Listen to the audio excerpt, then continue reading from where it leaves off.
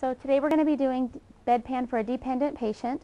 So I've already done my beginning 5 and I've gathered my supplies. My supplies were gloves, I have the toilet tissue, I have a bed protector, and I have a linen bag, and I also have a bag for trash.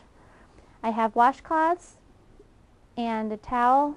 I have my soap, a basin of warm water, and then I also have my bedpan, which is right here. So what I'm going to do is I'm going to raise the bed to a comfortable working height, maintaining safety, making sure that the bed is locked.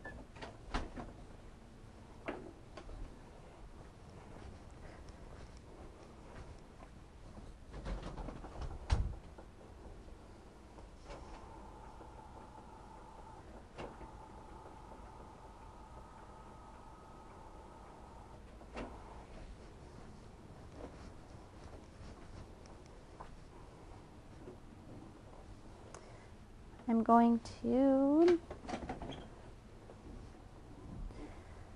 put on my gloves. Mr. Jacobson, I'm going to be helping you get on the bedpan today.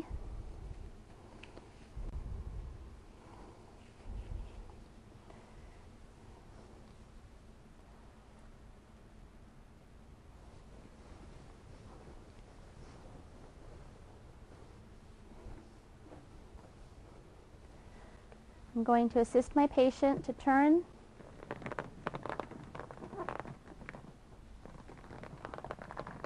onto the side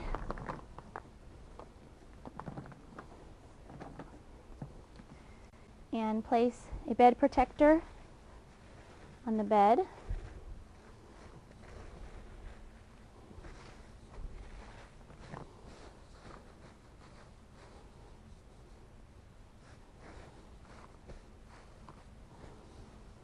Then I'm going to take the bedpan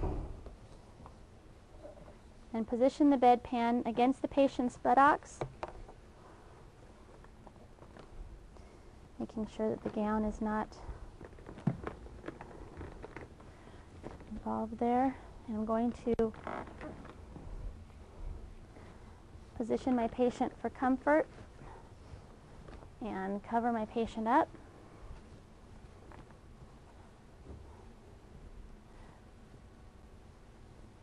At this time, I'm going to remove my gloves and wash my hands. I would wash my hands, and then I'm going to make sure to raise the head of the bed.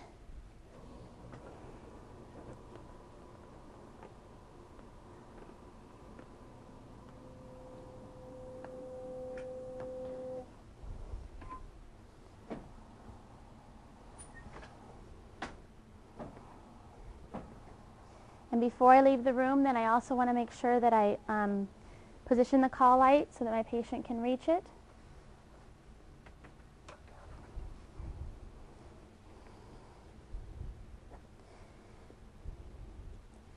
And if he was able to, I would leave some toilet paper with my patient as well. Before I go, I want to just make sure that when I raise the head of that bed that the bedpan didn't move. So to make sure it remains properly positioned. And it's okay. So if it was safe at this point, I would leave the room. When my patient is finished using the bedpan, I'm going to make sure I wash my hands again, and I'm going to remove the call light.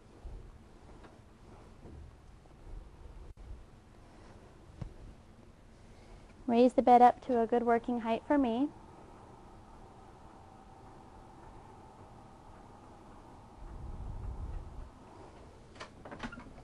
Lower the side rail. I'm going to apply my gloves.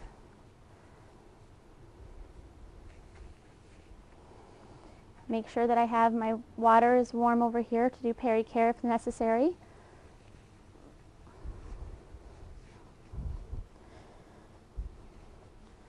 Going to remove the bed linens. Now I need to lower the head of the bed, but I also don't want to I want to make sure that the bedpan doesn't spill. So I'm going to keep a hand on the bedpan here while I lower the head of the bed.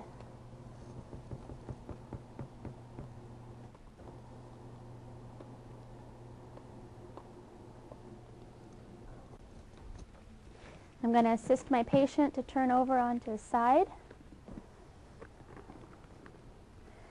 Again, keeping a hold of the bedpan and making sure that the gown does not fall into the bedpan either.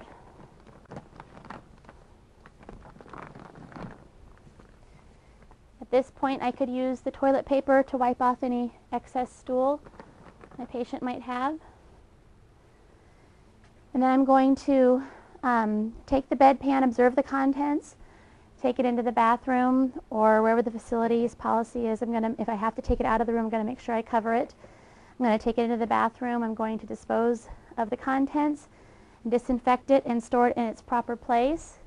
I'm going to remove my gloves and wash my hands, put on new gloves, come out and perform peri-care as necessary.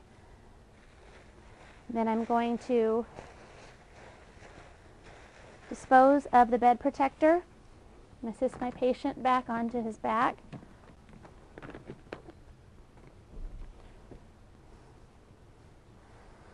I'm going to remove my gloves and wash my hands again.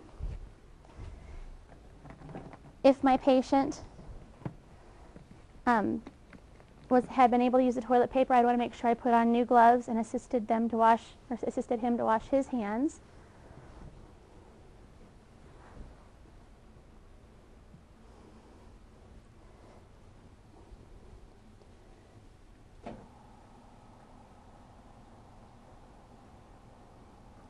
I will lower the bed, lower the side rail.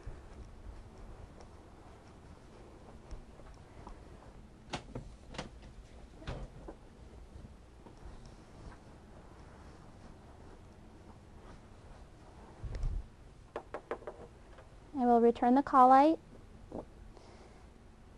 clean up all of my supplies, put everything back where it belongs, and perform my ending 5.